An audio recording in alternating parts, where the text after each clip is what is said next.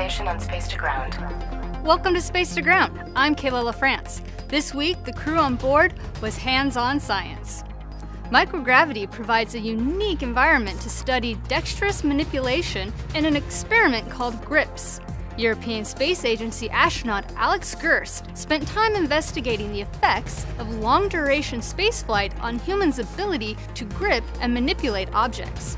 Not only will the GRIPS study help researchers understand the long-term adaptation of grip force and load force coordination that astronauts face, it could also help contribute to the design and control of intelligent haptic interfaces to be used in challenging environments such as deep space as NASA aims to return to the Moon, Mars, and beyond.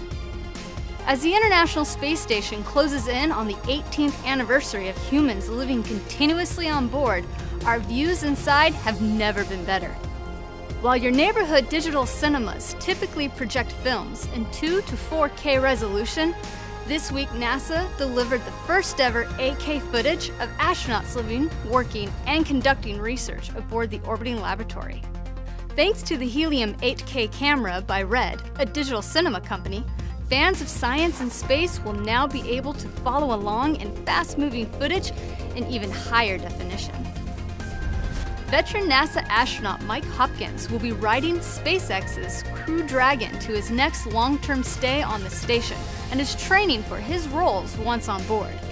He recently spent time in NASA's Active Response Gravity Offload System, or ARGOS, to practice spacewalking in microgravity conditions.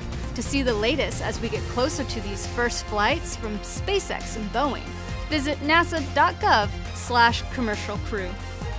Keep sending in your questions using the hashtag #SpaceToGround. We'll see you next week.